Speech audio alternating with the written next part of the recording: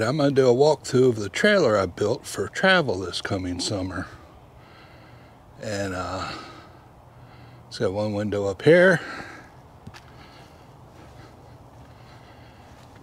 And it has what we call a split system air conditioner, which just runs on 110. It's mounted to the front. You can see my smokestack up there. And down here is where we keep the fuel tank. You can see that in there. That's for the heater. And the hitch. And the plug-in for the electric. The air conditioner has its own plug-in. Walk around here. Here's my pickup truck that I'm going to use to pull it. It's a new 150 with a 3.5 V6, 400 horsepower. I'm in the process of seeing if I can get a F250. I'm waiting on a call back from the dealer to see what kind of price they're going to give me. Might be too much though. Those things are expensive. And over here we got our door where we go in. And we have our usual signs on there. Beware of the dog. Warning. The owner of this property is crazy and will shoot you. And there's one of our latches. And it has a swing over latch for when we're traveling. And anybody puts a swing on latch on your trailer, when you're in it, you don't want somebody locking you in, so you have to have another lock space over here so you can lock your latch open.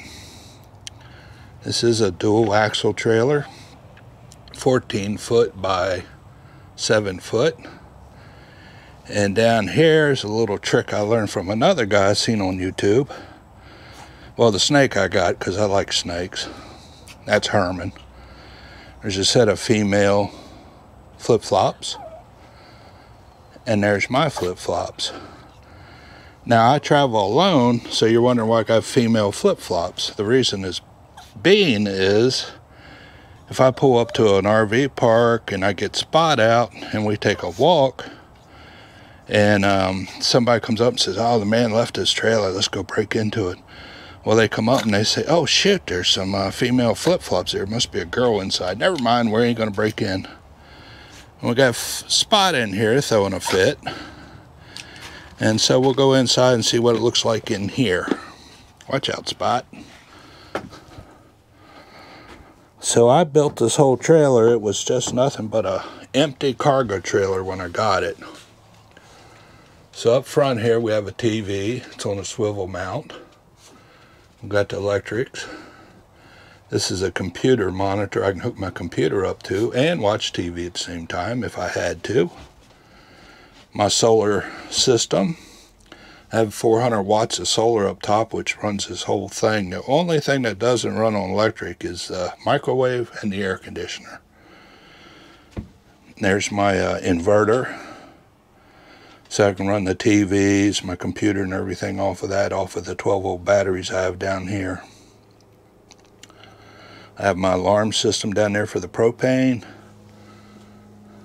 Some different things in here.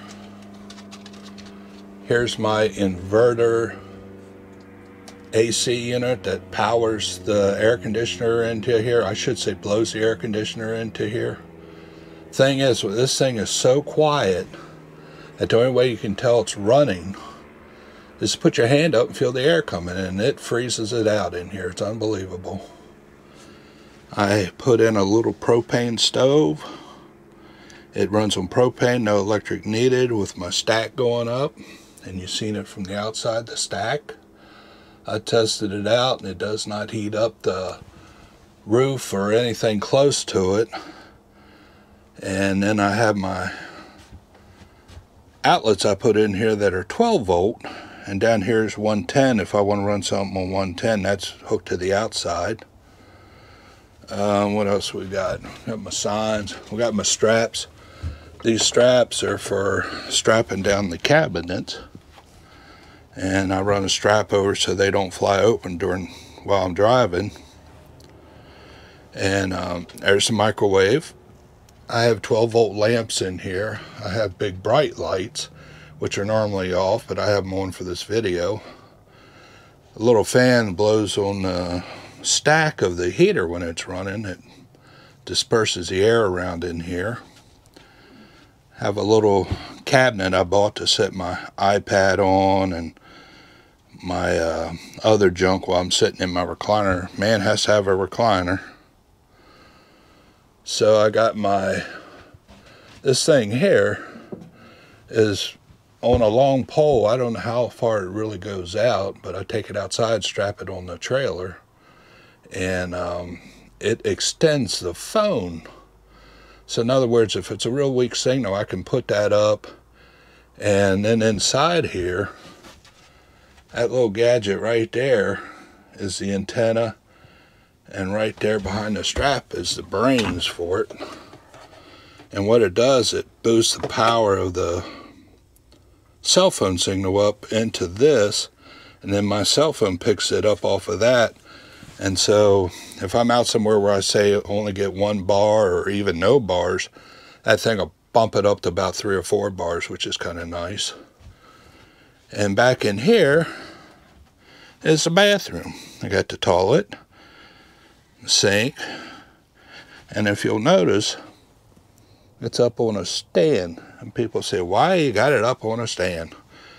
Well, this trailer, since it's a cargo trailer, is too low to put the tank underneath, so the tank's under the stand, and the toilet's on that feeding down into it, so it's the only way I could do it. And so I have to get up on the stand to use the toilet, but anyway, it works. You got your dual medicine cabinets, got your inside-outside temperature, there's your vent pipe for the toilet and everything else. Another set of cabinets, another window. Here's my refrigerator. And got your refrigerator. And that'll actually freeze stuff if you set it on that. I set it down to about 34 degrees. There's where I keep my water for drinking. Here's water for the sink to wash your hands and whatnot. And it feeds to the toilet too. And you have a switch here that you turn on for the pump. And down there's the pump and the plumbing. This thing here is the pipe coming out of the tank down and out the side, so I can hook up to a sewer system when I'm in an RV park. I try to stay away from RV parks as much as possible, but every once in a while I do, and then I can empty my tanks and whatnot. There's my old construction company sign that I used to run, or own, I should say. This is the bed. It's a single bed, and it folds down. It's got a back in there. It has the mechanisms to let it fold down. At a table in here I put outside when I'm stopped. I put my grill and stuff on it when I'm cooking. I have a bunch of flags I put up depending on what mood I'm in. Second Amendment, Maryland flag, dumb flag. I got the United States flag back in here somewhere. And there's a stand for the pole to hold the booster up, telephone booster. These poles here for my awning outside. I put an awning in it on the system, on the trailer I should say.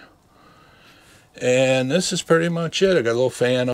And remember, beer does not have a lot of vitamins, so you have to drink a lot of it, and that's very true. I've got my beer opener right there. But anyway, this is my trailer. This is made just for traveling. It's very light. Pickup pulls it like it's not even back. I already took it to California once. And you see I have a Lincoln Highway sign. My plans this summer is in March to go up to Gettysburg, which I grew up in that area, and the Lincoln Highway doesn't start there. It starts in New York City, but I'm not driving way up there. But it does go through Gettysburg. I'm going to go up to Gettysburg, get on it, and take it all the way out to San Francisco. And they have these signs on the old Lincoln Highway the whole way out there. And it's actually Route 30. And now, it used to be called Lincoln Highway, now it's Route 30.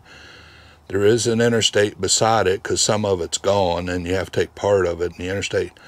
I will be putting videos up every couple days once I start the trip, of the trip out to San Francisco. And so that'll be interesting. You guys can subscribe to my channel. When I put it up, it'll let you know. And let me show you one more thing outside here I forgot to show you. Watch out, Spot.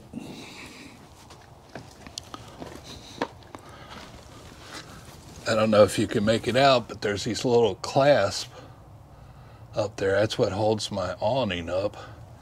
And my awning is nothing but a tarp I got at Lowe's. And I hook it on there and use those paint poles to hold it up out here. It makes a nice awning. It's cheap. If it gets ripped or torn up, I actually have another one in there, so I can just unhook it and hook the hooks back in it. And so it works out pretty good. So just giving you an overview of my trailer. And I'll be putting some more videos up fairly soon. So thanks for watching.